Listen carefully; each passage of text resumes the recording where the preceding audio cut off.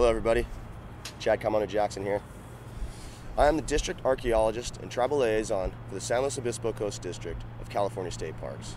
Today I'm going to talk about LeiLynn Olivas Odom.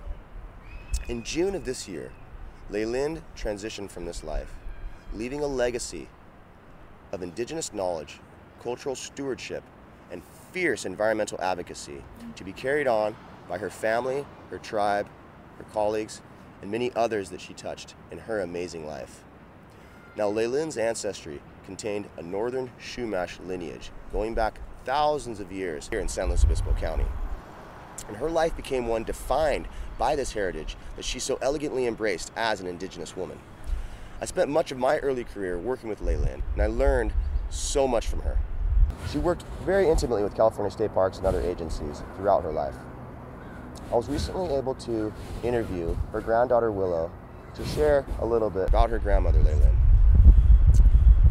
So in honor of LeiLynn's life, we celebrate Native American Heritage Month here on the Central Coast with her in our hearts and the teachings she left in our minds.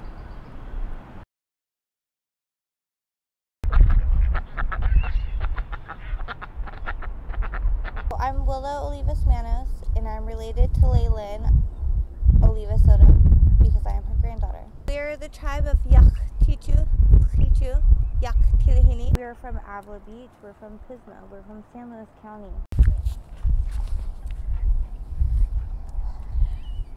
What can I remember about my grandma? Me and my grandma, she's the reason why I like to sleep under the stars. She was super close to her dad, and her dad was born in Lopez from Rosario Cooper, and he really wanted to make sure that our family knew what our history was. He wanted to make sure that people knew that we were still here, and he wanted to make sure that that was carried on. My grandma wanted to make sure that his beliefs were held on to, and she fought for our family, she fought for our tribe. I love every experience I had with her. I love everything that I learned. People ask me, how do you know how to do your job? And did you have to go to school for it? And I didn't have to go to school. She's been teaching me my whole life. I've been going to jobs with her since I was in diapers.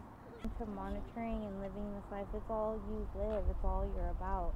And it's what you dedicate your whole life to. It's what she dedicated her whole life to. She went to every council meeting, she went to every meeting at the Historic Museum in Santa Barbara. She went to everything, every powwow, every language conference that was there. She loved archaeology. It was part of who we were. It was part of the lesson. It was part of science. And she loved science. Never stay quiet. Always speak up when possible. If you feel like somebody's doing something wrong, speak up and say so. Don't let them just tear us away. And she wanted to make sure that we were known and that people knew that we were still alive and that we were a part of not just our history but our future as well.